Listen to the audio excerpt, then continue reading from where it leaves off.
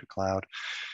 All right, now we are going to talk about volumes of solids of revolution using the disks and washers method, also sometimes called Weiss slices. And so just as a quick introduction as to what we mean here, what we're going to be talking about, imagine we took something that looks like this, right? And so again, generic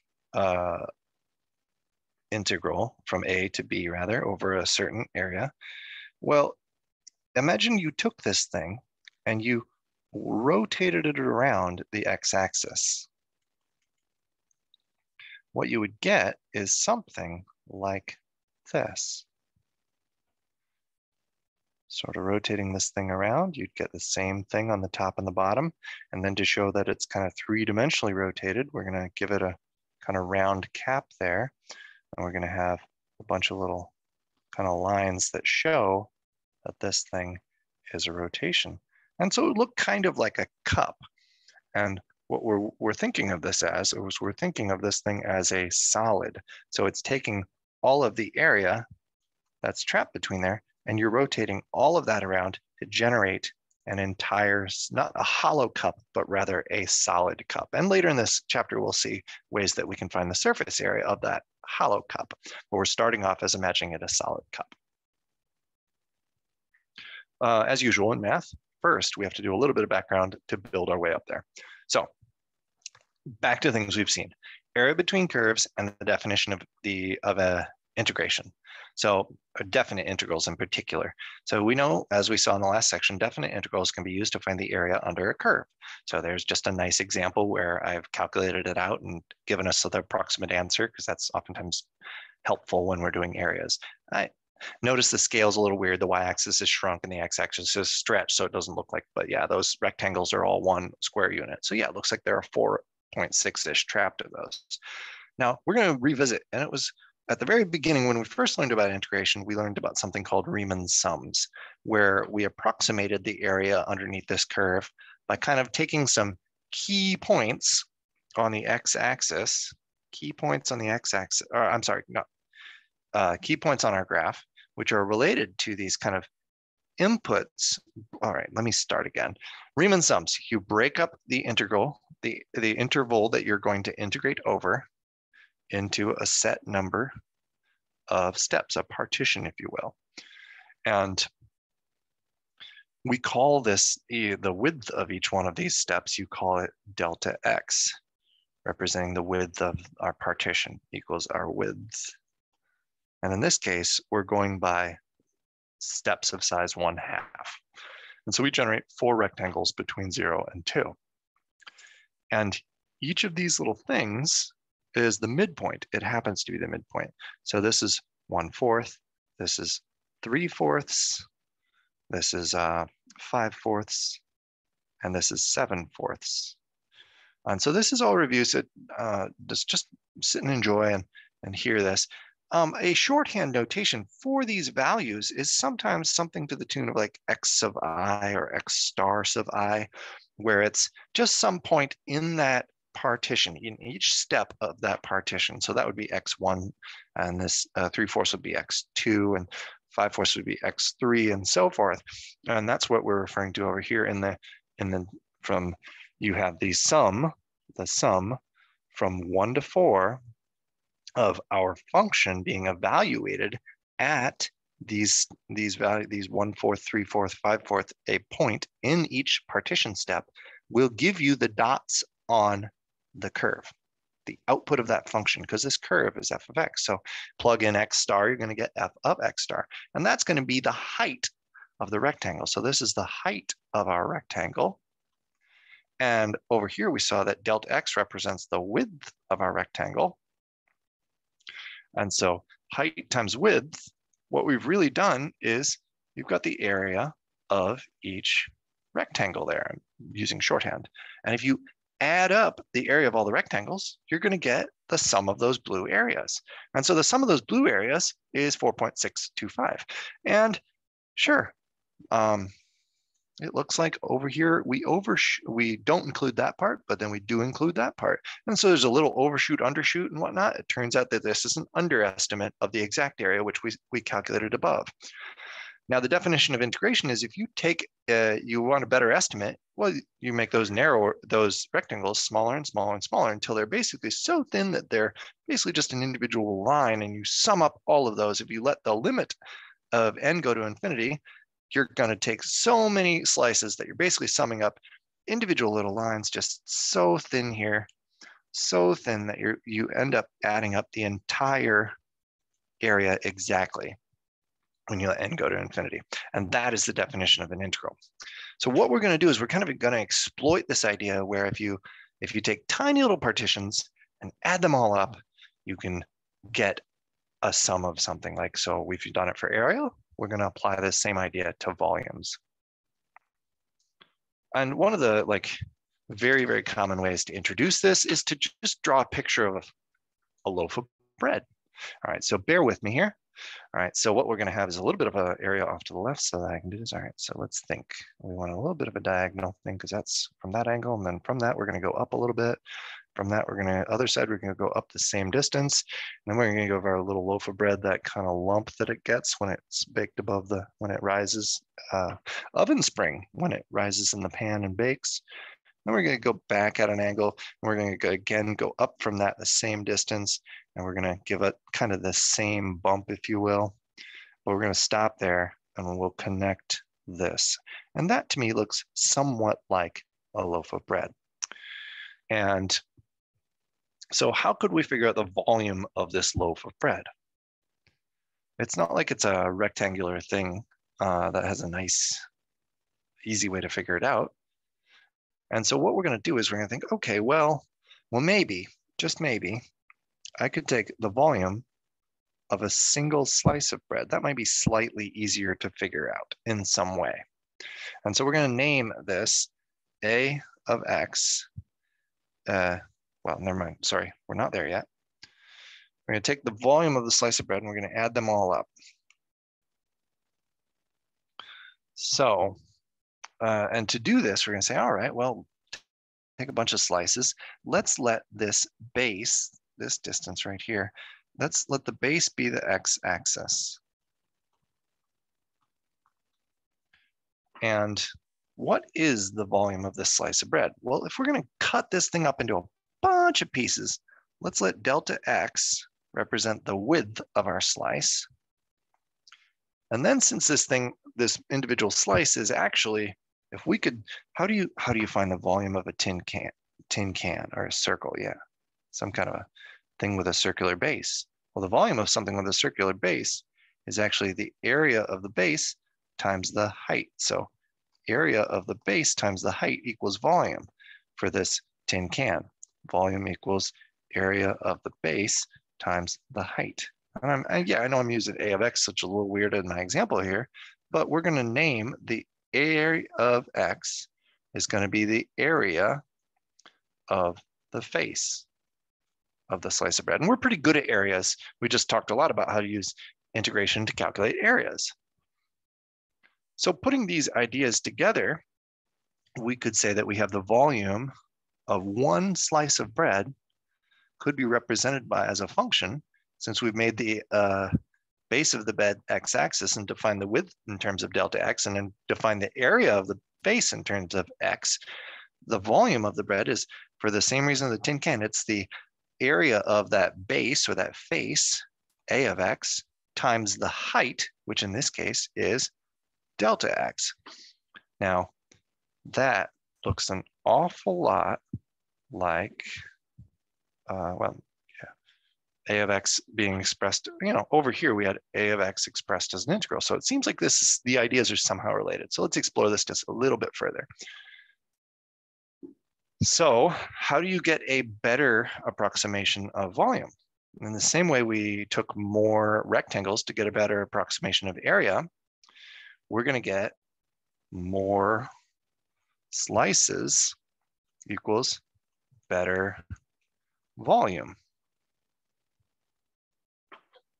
And so if we take so here, if we take the volume v of x, well, v of x depends on something. V of x depends on our choice of delta x. So what I'm going to do is I'm going to say, how do you get more slices? How do you get more slices? Well, you take delta x, the size, the width of those slices, and you let that approach 0, get thinner and thinner and thinner will give you more slices. And so the limit as we get more and more slices, as the number of slices goes to infinity, is actually delta x goes to 0. Well, how many slices are we going to have here? I'm playing a little fast and loose with some notations here, but say we have n slices for our bread. Well, if you let the size delta x go to 0, that's the same thing as saying that n runs off to infinity. The number of slices goes to infinity. Well, so now look at our function that we have up here. V of x is the same thing as a of x delta x. Well, if we're going to take delta x to be thinner, we're going to add all these slices together to get the sum of our volume of our bread, add this volume of an individual slice, add all of them together. Well, we're going to let this sum, it's going to be in terms, oh wait, I need more room, I'm sorry. The sums, leaving a little room for my limit over there, the sum, our approximation for all of the loaf of bread is going to be for I equals 1 to n being the number of slices, it's going to be a of x, leave a little bit of space there, delta x. Just like we did, we used x of I to be the point in each slice of our area calculation. X of I here is going to be the, the point in each of our slices here. That defines each of our slices. And so for n slices, you sum up all the individual n volumes to get the whole, individual n volumes. But if you want to make that the best estimate ever, you let n go to infinity as delta x goes to 0, and so you get infinitely thin slices of volume. Well, what does an infinitely thin slice of volume look like? An infinitely thin slice of volume looks like one single piece of bread that is sliced so thin that it's paper thin, it just becomes the area of that slice of bread. And so this, if you do a little bit of playful application of the definition of integration, that expression right there, limit at the very bottom of this prior slide, as n goes to infinity, of f of x delta x, well, just a of x delta x, that's the same thing as the definition of the integral of a of x. So this is quite literally from a to b, integrating the area dx. So fun fact, to find the volume in terms of x of some three-dimensional object, if you can define the area of a slice of that, a single slice of that solid, that volume, you can integrate the area function.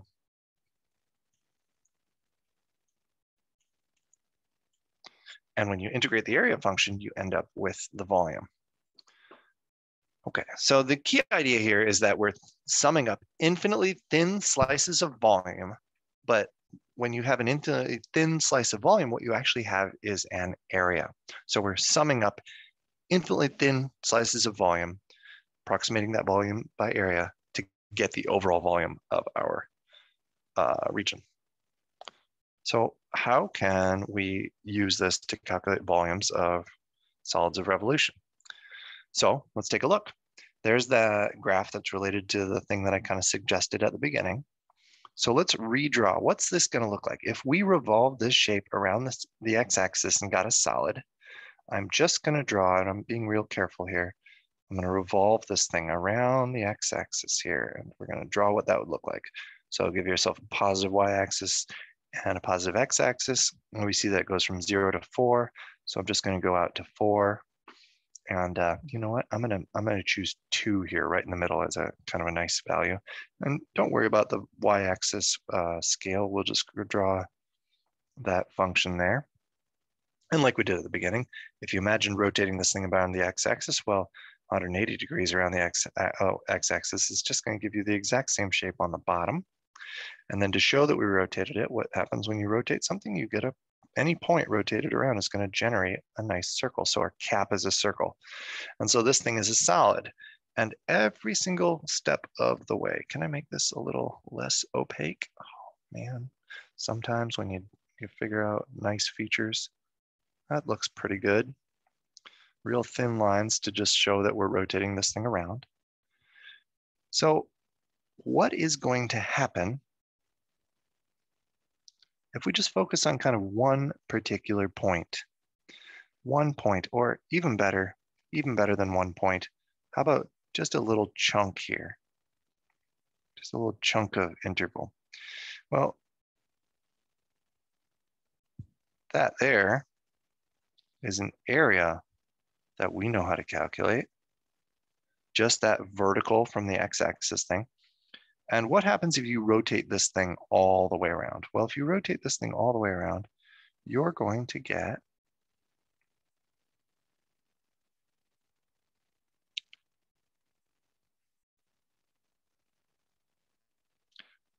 well, that's if I took the top of that thing and rotated it all the way around. And then if I did the same again, now I'm just kind of having fun with the fact that I can make this thing opaque. I can control the opacity of this thing.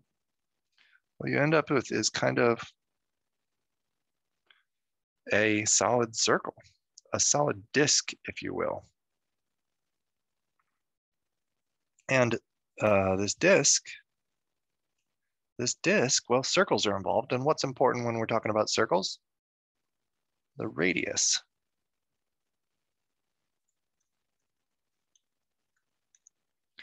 And so what we have is a very thin disc. And now I'm realizing that my earlier example of how do you calculate the volume of a cylinder? Here's our disc is kind of helpful here. Well, the volume of a disc is equal to the area of the base times the height. And so the base is a circle, and the area of a circle is pi r squared times the height. And I apologize for having written over my thing there. So the volume of this disc slice is going to be pi r squared times the height. And r, the radius, is defined, and we can express in terms of our original function f of x. F of 2 is going to be equal to the radius at that point. So you kind of imagine taking that point and rotating it around. If you had this disc was sliced so thin that it was just the point 2 rotated around, you're going to come up with just an infinitely thin slice of volume that is a circle. And we know how to calculate the area of this thing. This thing has area of x is equal to pi r squared, but our radius is given in terms of f of x, so it's pi times f of x, the quantity squared. Okay, so taking this idea, I skipped ahead in my notes from what I planned to, but I'm okay with this. All right, so let's just look at the volume of one slice. So volume of one slice here. And in fact, I'm going to focus on the volume of a one slice that is drawn over here in blue, this thin disc. Forgive me for a second.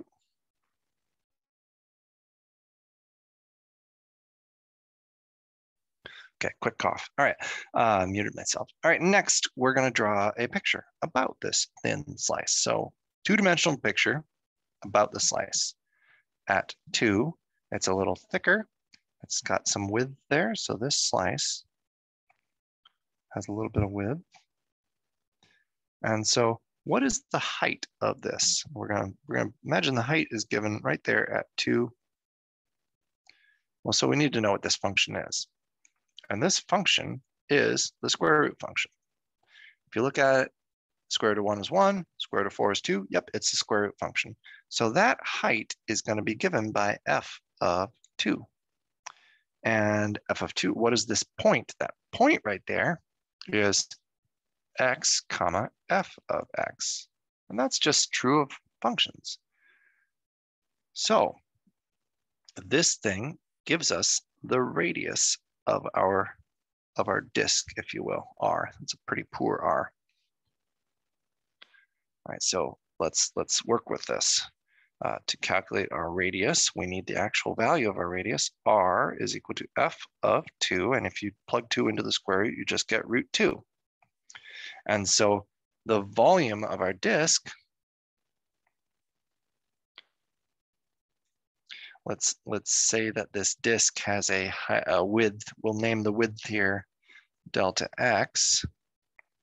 So the volume of our disk, the role of the height is going to be played by delta x, and the radius is going to give us the area of the base, that circular area of the base. So the volume of our disk is going to be volume of this disk, which is in terms of x associated in particular with the x input 2, is equal to the area of the base, our area of our circle, times our height.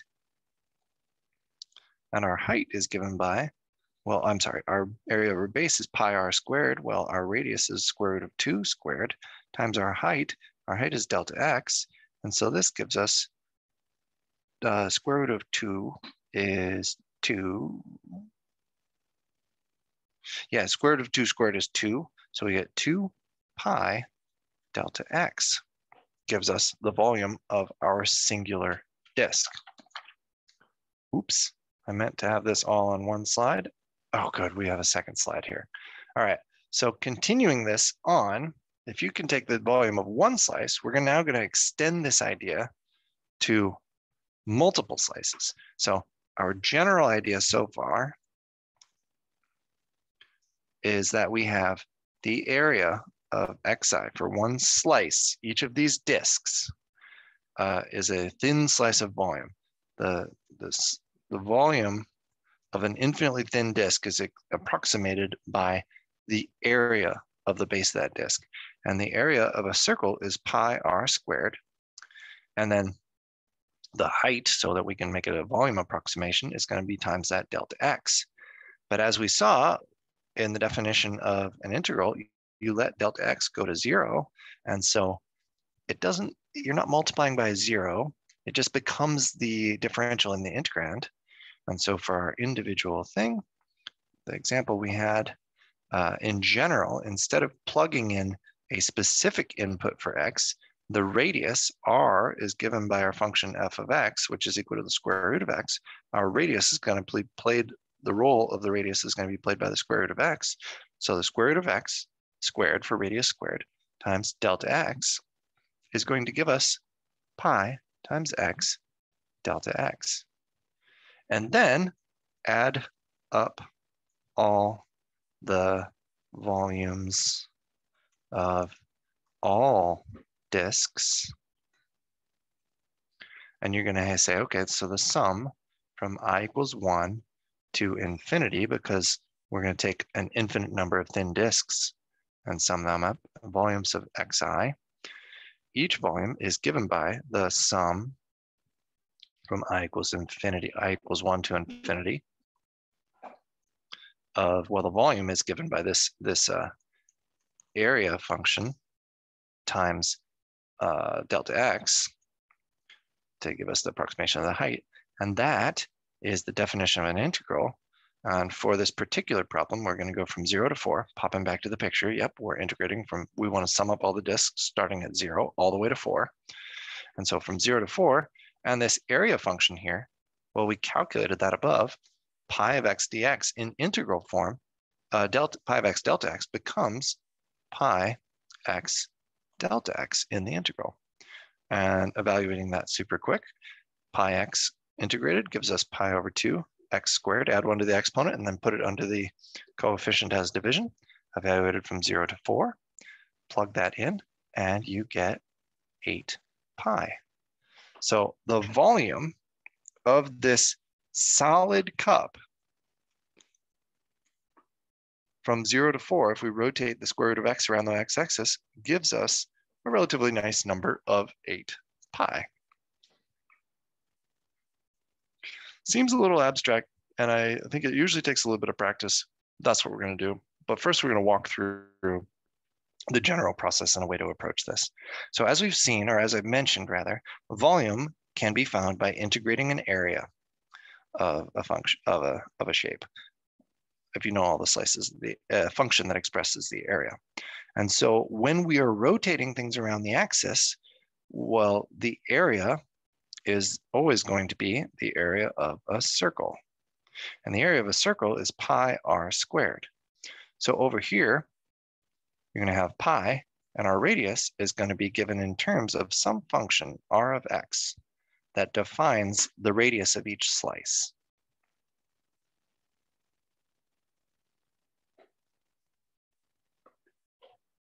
So in general, to do these problems and attack it,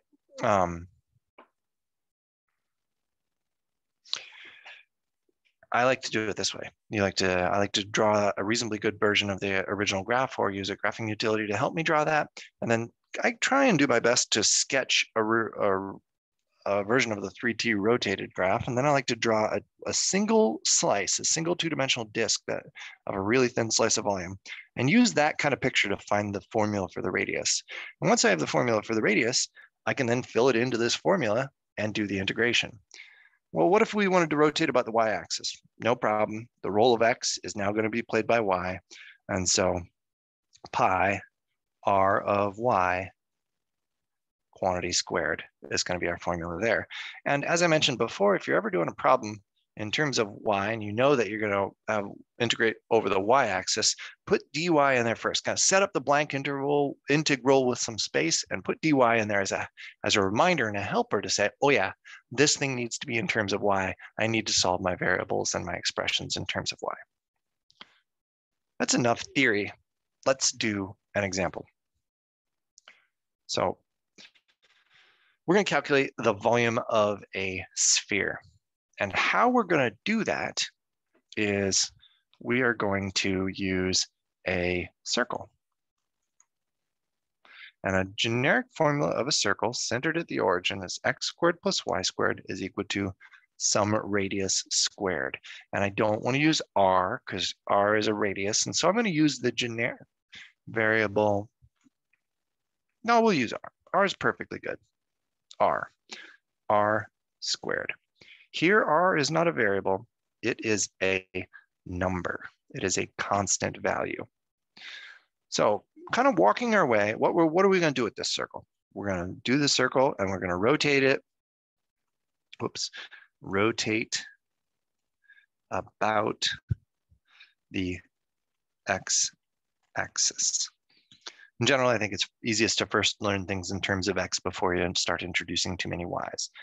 Okay, so let's draw first our two-dimensional picture, our original function. So our original function is this, and it's a circle of radius r. So it has on the y-axis and x-axis, it has from negative r to positive r, respectively. Okay, so what we're going to now do is we're going to, we're going to rotate. We're going to rotate it about the x-axis, and sometimes I like to draw the little rotation thing in there. Do you need to rotate the entire circle around? No, we're going to see that what we're really going to rotate is just the upper portion of the circle, but we'll get into that in a bit. So what is this thing going to look like when we rotate it? Well, so once again, I'm going to give myself just kind of a generic set of axes. I'm going to give myself my circle there. And when you rotate this thing around the x-axis, you're going to end up with a sphere that looks something like this. And if you focus in on a single point, and you say, hey, what's going to happen at this point here? Well, that point is going to be brought up there. It's going to rotate around till it hits the sphere there.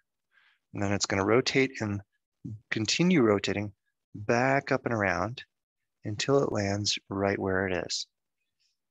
And so the important part of this is we have an infinitely thin slice of area, which is just a circle, and it has a radius. And I'm writing out the word radius. And well, let's give that point a name. Well, it's just a generic name. It's on the x-axis. We're going to let it be x.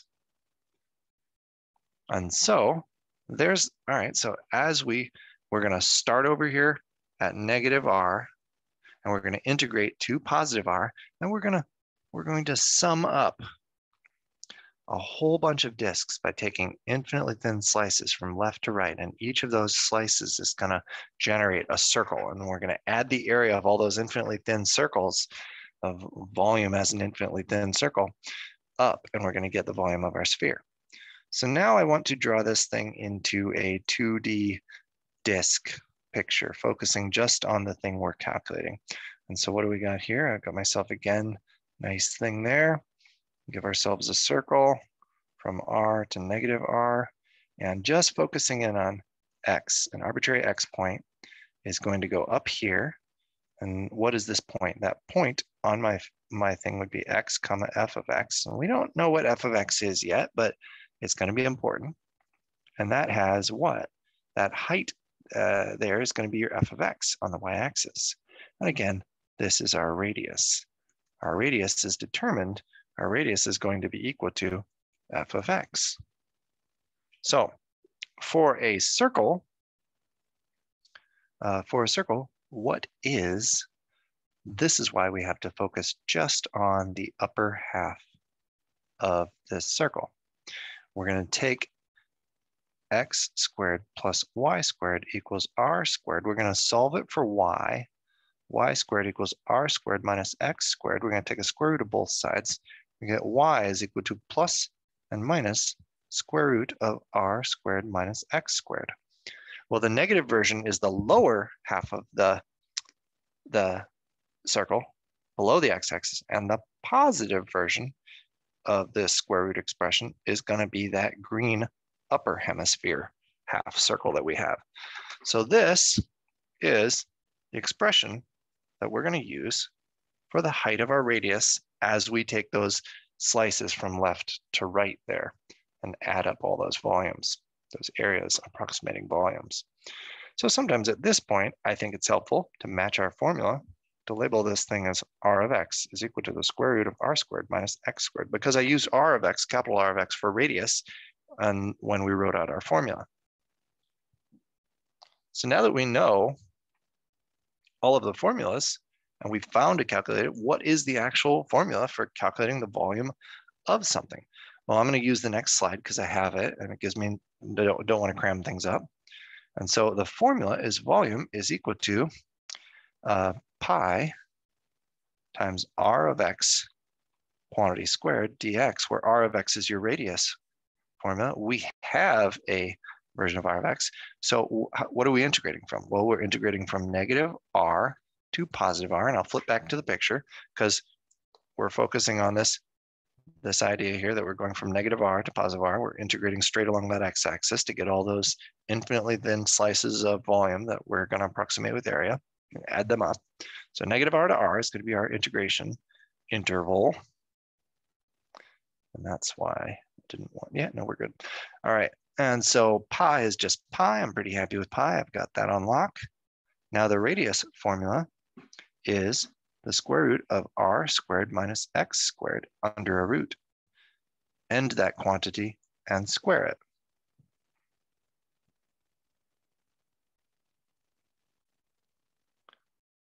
All right, I'm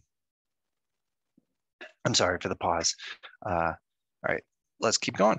Now this just becomes a game of algebra and integration. It could be a little tricky because r is, remember, r is a number. It is not a variable. So pi, if you square a square root, what do you get?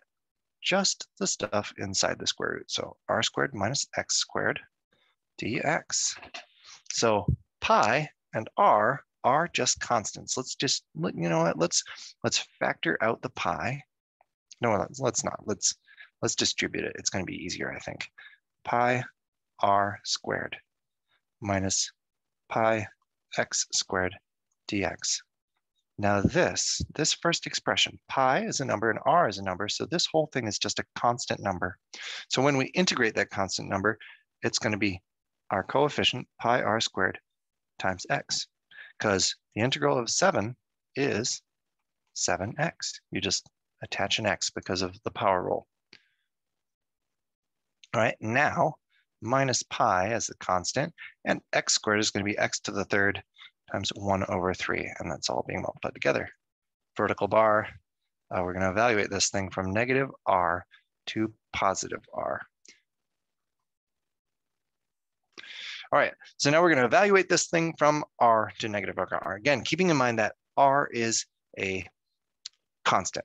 And you know what? Sometimes when you're doing an integral, and here's a tip for Calc 3, when you're working with multiple variables, sometimes it helps because you integrated with respect to x. Sometimes it helps to say that, right, x is equal to r and x is equal to negative r. And that can help to show you where you're going to plug in your values of r for. And it can be helpful in this problem because you got r being used as both the limits of integration and also a constant that shows up in the expression you're evaluating there as pi r squared x. So pi r squared times r for the top r minus pi times 1/3 times r to the third power minus big parenthesis. Now we'll do negative r, pi r squared times negative r minus pi times 1/3 times negative r to the third power, end parenthesis. And you put all this together, what do you get? You get pi r to the third minus pi over 3 r to the third minus parentheses pi r to the third minus, that's going to be positive because that negative r to the third is going to be negative times negative. So pi over 3 r to the third power. So you're going to get twice pi r to the third. No, we're not. No, we're not. No, we're not.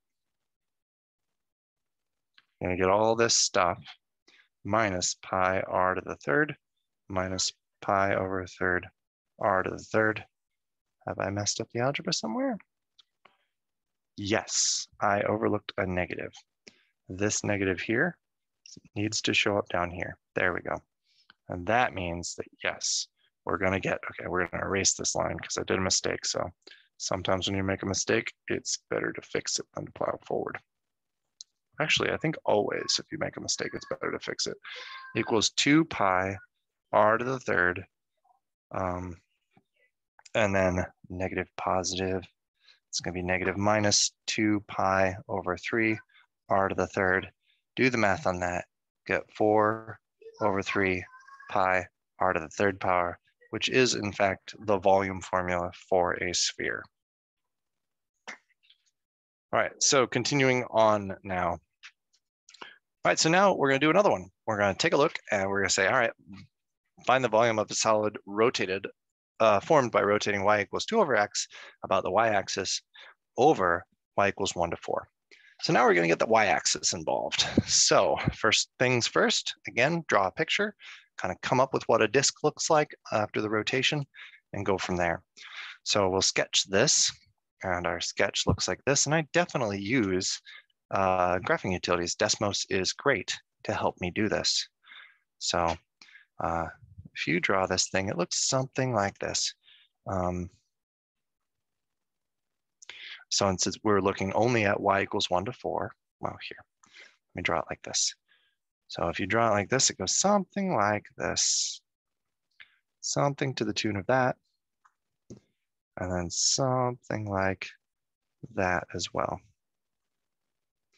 And we're only interested in rotating this thing from y equals 1 to y equals 4. So I'll kind of draw the region that I'm going to rotate, and I'll sort of imagine what would happen if I rotated this thing like that about the y-axis. So now we'll try and draw that three-dimensional picture over here. So I'll just give myself a positive upper hemisphere kind of, and we'll take that from 4 to 1 on the y-axis, and we'll take just that curve. And well, if you rotate it 180 degrees, it's just going to mirror that exact image. And then at every step of the way, if you look at any one point, you're going to get yourself a nice circle there. And that circle is going to come around in the back as well.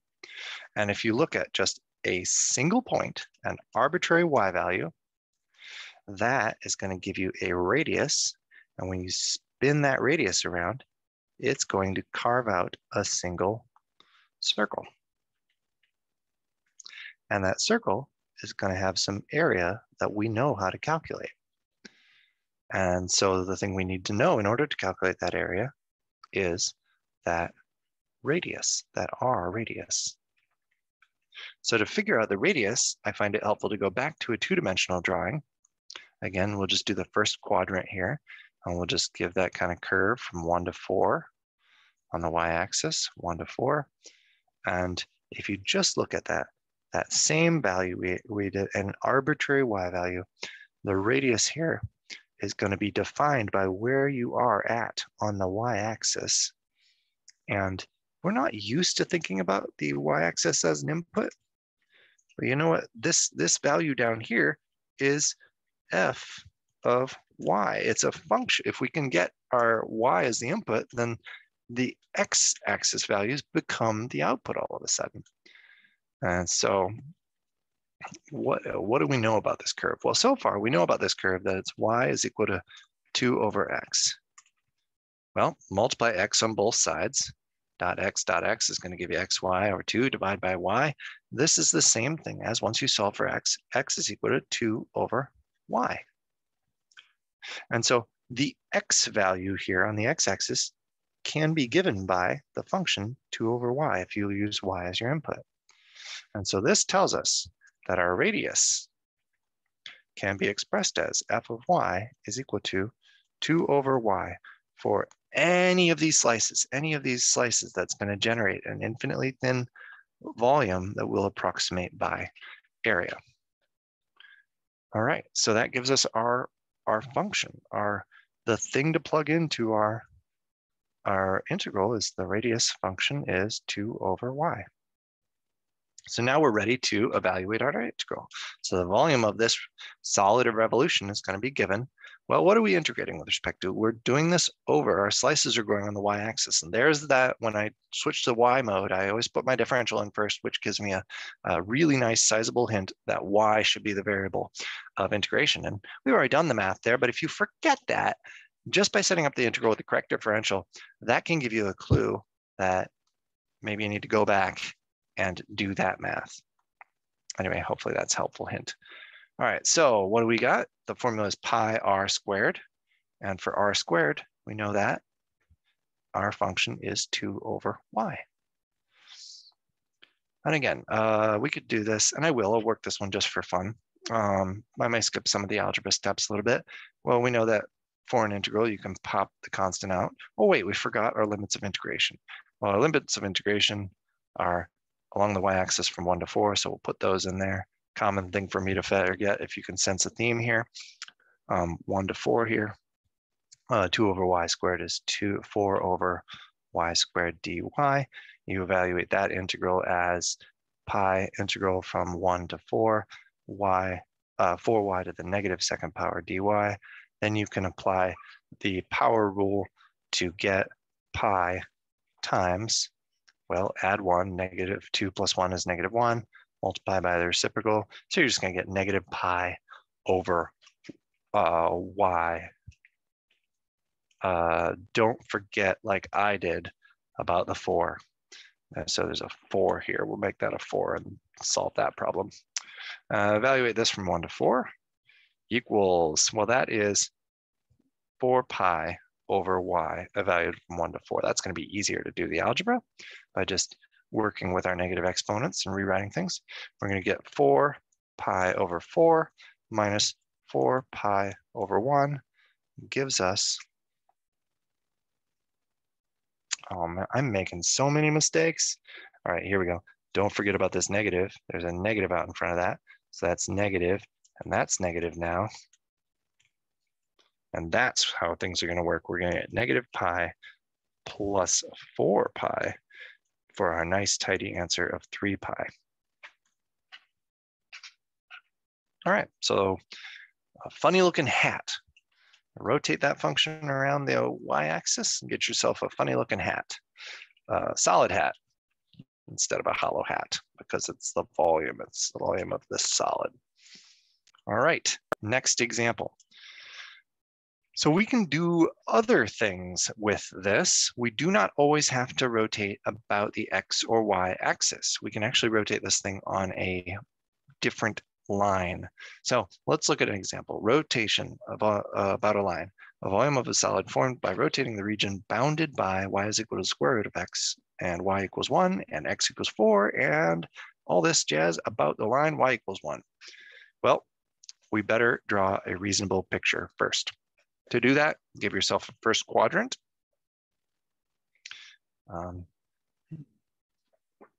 Okay, I'm getting thrown out of the office at 2, so we'll end this at that point. All right, so 1, here we go, 1. And then on the x-axis, you have from 1 to 4. Those are going to be good indicators. Okay, so square root of x looks like this. And that's at 2. Might as well add that. Y is equal to 1 is going to be this line. See, spoiler alert, I know where all this is, so I'm doing dashed marks where I don't need it. And x is equal to 4 is the vertical line here. And so there we go. This is our bounded region. So far, I've only used this information, all 3 functions. That's where we're at. Now, the second part of this question is we're going to rotate this thing about the line y equals 1. Well, y equals 1 is this little line, y equals 1 there. So we're going to rotate this region around that line. So to do the rotation, I'm going to rotate it about this line. And in 3 dimensions, my picture is going to look something like this. 1, 2, and 0. You got yourself the shape you're going to rotate and the line you're going to rotate it about. And so if you rotate that 180 degrees about that line, you'll get the bottom half exactly the same. And at the top, every slice of the way, you're going to get a circular region. And once again, I find it helpful to just say, okay, to me, it looks like we're going to take slices in the x direction. And the x direction, it goes from 1 to 4. So there's my limits of integration. And I'm going to slice this thing at an arbitrary x value. And that's going to generate one of these thin disks. That has volume, which we're going to approximate with area. And so the area of this thing, we need to know the radius. And so what is the radius of this thing? Well, it looks easier than it, maybe it looks, I don't know, we'll see. Let's draw a pretty good picture for this. How many slides we got for this thing? 2? Yeah, all right.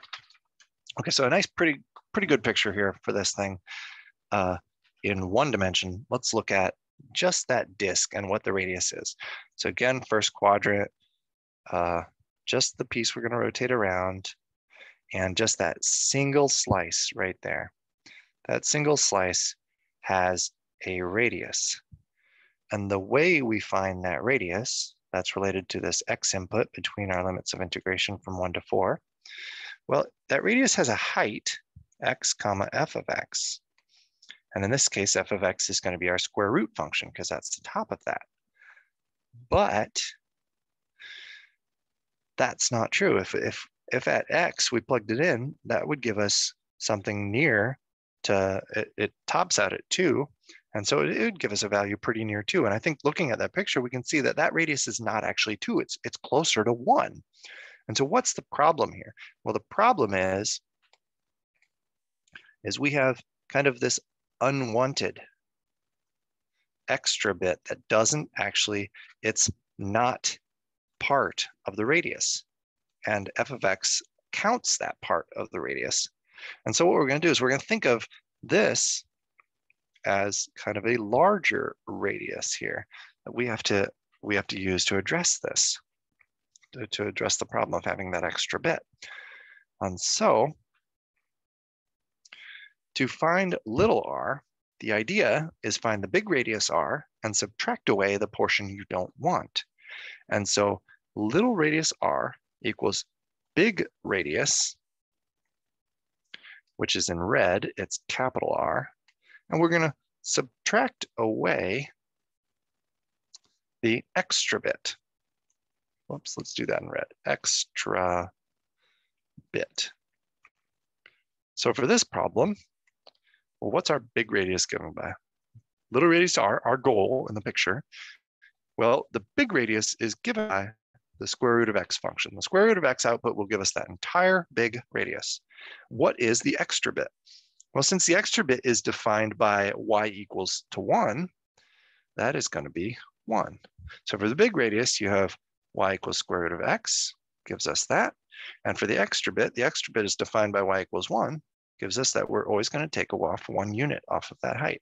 And that will give us that this little radius is square root of x minus 1 for any slice we take from along that path as we're adding them up.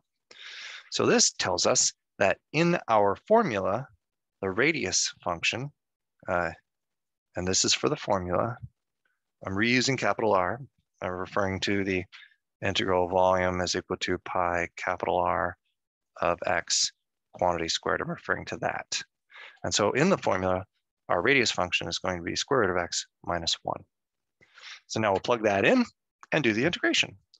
Oftentimes, once you get this game, the hardest part is figuring out what the radius is, because volume equals integral from 1 to 4 of pi times the quantity, our radius function, square root of x minus 1, quantity squared dx. Yes, it's a function that's going to require a little bit of algebra. This is going to be integral. I'm going to drop the bounds, even though just know that they're there. I'll highlight them. That way we remember to go back to them later. But I'm also going to factor out the pi, let that party outside. This thing squared, well, we know that that's the same thing twice in parentheses, so we're going to distribute that. Square root of x times square root of x is x, just single x. Minus root x times plus minus root x gives us 2 root x's, because what we're doing is we're just distributing square root of x minus 1 and square root of x minus 1. And then negative 1 times negative 1 is positive 1. And so now we see that this problem becomes an integral that we know how to do. Again, recalling that the square root of x can be integrated as x to the 1/2. Doing that gives us pi times 1/2 x squared power rule minus 2 x to the 1/2 plus 1 is 3/2. And so we're going to multiply this by the reciprocal of 3/2, 2/3, plus 1, integral of 1 is x, and that, and evaluate this rig from 1 to 4. Plug in that stuff, and after some sizable algebras, you end up with 7/6 pi as the volume of our rotated region. Now, the one remaining thing we have to talk about is using, taking this one step further. And now we're going to do, we can find kind of the volume of sort of hollow things. So let me draw a picture of what I mean by this. So imagine now we have something that looks like this. We want to rotate this thing about the x-axis from A to B. And we have kind of an inner function, which is just going to be, we're going to call this, yep, just an inner function.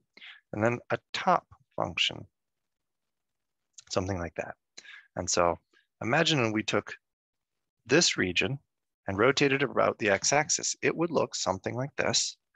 So giving ourselves a little bit of a, so this has a height and that has a height. So there's our height. So that lower part rotated around is just going to have the identical lower part rotated around. These are both interior to the outer part. So let's do the outer part first. So the top part rotated around is going to have the same top part on the bottom. And that, what's that going to look like? That's going to give us a nice circle on the end. And then a circle here. And we'll just leave it there for now. Now our inner part is now inside of that lower kind of straight line. So that lower straight line rotated around is going to have another lower straight line rotated around. On the end of this, we're going to be able to see those. And so at the end, it's going to give us kind of this, and we'll be able to see that hole. And then inside, we'll have that piece kind of like that, hollow, and then this other piece like that will sort of be there. It's kind of like if you imagine the solid and you just punched a cylinder right out the middle of it. This part here is all going to be solid, and everything in here with that hollow cylinder in the middle. The key idea here is that if we look at a cross section, in other words, I take an X value and I start here and start there. The cross section, as you rotate this thing around, is going to have the same thing on the bottom. And you're going to get, on the outside, you're going to have a visible circle. On the inside, you're going to have more invisible stuff. It's on the inside. And then same in the back and same in the back from the big slice. But this thin slice, what's it look like when you color it in? It looks an awful lot like a washer with a hollow circle in the middle. And so if we look at the cross section, and this time again, we just do that single picture there, where along the x-axis, we're rotating around the x-axis. Take a look at, for an arbitrary x point, it goes up here, slices like that, and then swings down around. And what do you get? You end up with swinging it forward, swinging that forward. It's hard to see in 2 dimensions, but we're rotating this thing around and you get a washer. And this washer, just like our prior problem, kind of has 2 radiuses. It's got the big radius, and then it has the smaller inner radius that we're interested in. And so the idea here is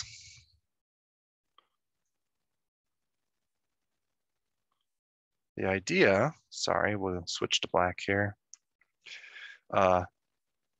Find the volume of entire solid, the outer or top function, and then subtract the volume of an inner solid. It's hollow, but we're gonna calculate that inner volume area and we're gonna subtract it out.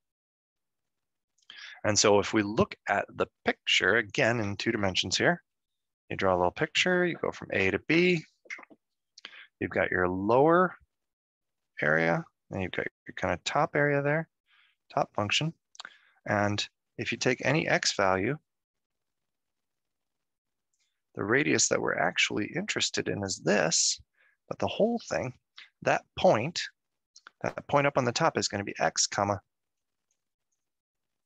We'll call this larger radius in red r of x, and we'll call outer radius, the big radius, capital R of x. And then if you look, well, actually, let me connect that. So yeah, if you just focus on that top one, you've got a big radius, we'll call that R of x. And then if you focus on the inner one, so here's our outer, and then our inner over here looks like this. We don't need that top function anymore. All we need is this guy, but we'll put him in there just for fun. This one, at that same x value, is going to have another little radius. That's going to be little r. And this point is going to be x comma little r of x. The small radius we want to subtract out. Little r of x. Whereas this whole radius is capital R of x. So if you take this, because of the way integration works, and what we're doing here is what we're going to do is to get washer area. Washer area looks like this. And our washer is going to be thought of as the equal to the outer area, which is the entire disk, which is defined by capital R. So that has radius R of x, capital R is going to be pi capital R of x quantity squared. And then we're going to take away the inner area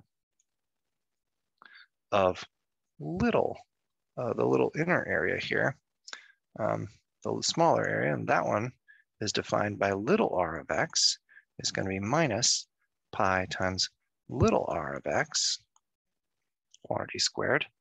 putting this all together into an integral, volume of a solid of rotation using a washer method, we have volume is equal to, and I want to finish this. We're dangerously close, so let me pause this.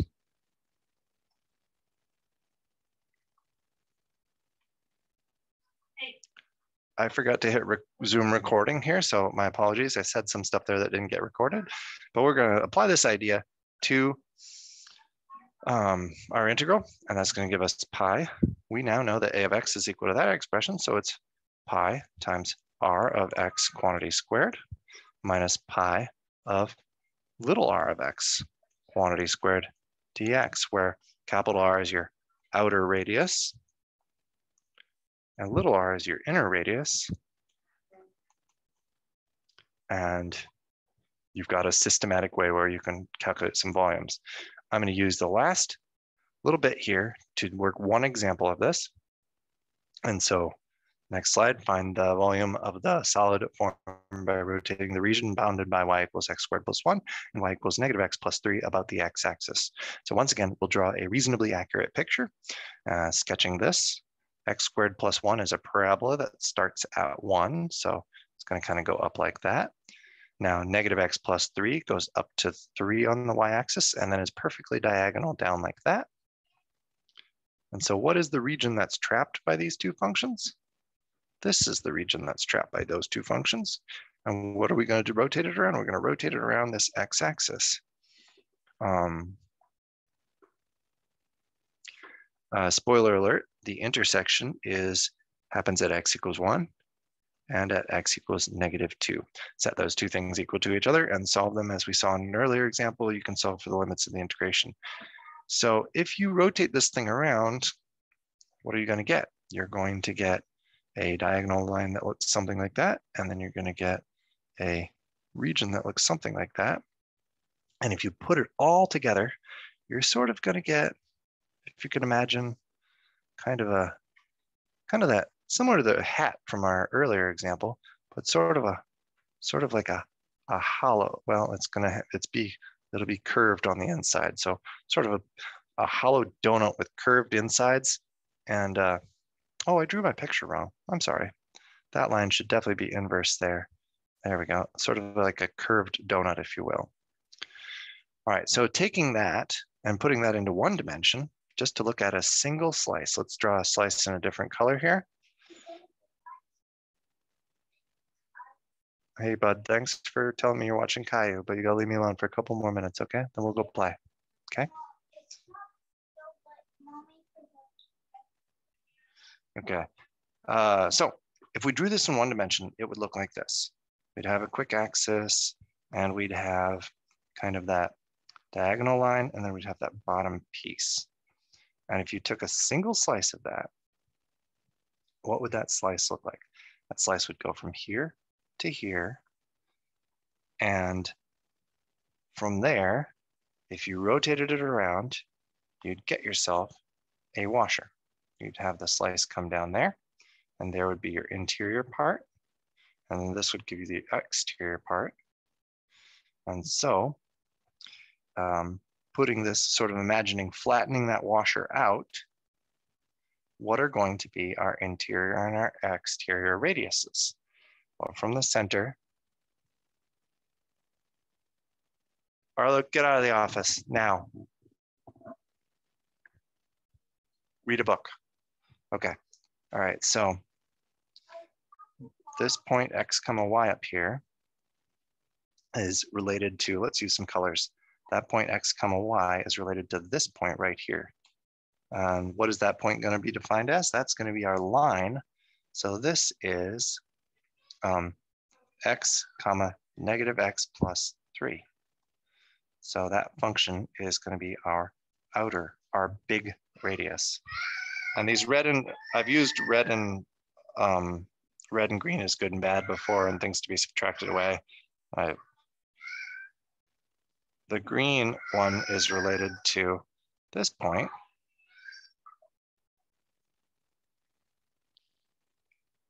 All right, so green is going to be x comma y, which is given by x comma our other function, x squared plus 1, the parabola x squared plus 1.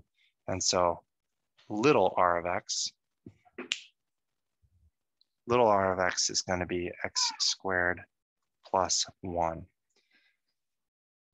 So summarizing that, outer, our large radius is r of x equals negative x plus 3.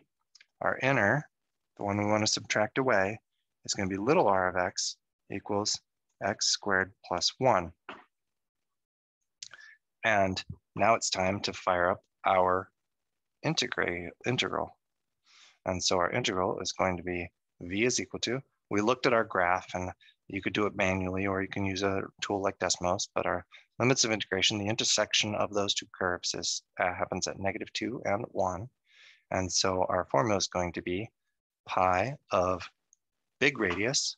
Well, big radius, outer radius is negative x plus 3, quantity squared. Subtract away inner area, which is pi little radius. Little radius is x squared plus 1, and quantity squared, dx. And from there, there's a bit of algebra to be done. I'm not going to do all of it, but a really sneaky way to realize is that if you got pi times big R of x quantity squared minus pi times little r of x quantity squared, you can factor out pi from that expression. And so we're going to do that. We're going to pull pi through the integral. We know we can do that. And so this becomes, I sometimes think I use the square brackets, but I think it can be helpful to rewrite things in terms of round brackets, because in general, we're a little bit better at realizing that round brackets mean, oh yeah, I've got to distribute these values and do the algebra to collect like terms and stuff. Once you do that algebra, collect those like terms and integrate on the resulting expression, I have written on my paper rather snarkily, ... algebras, 117 over 5 pi ends up being the volume of this region. And that's that. Thanks for listening.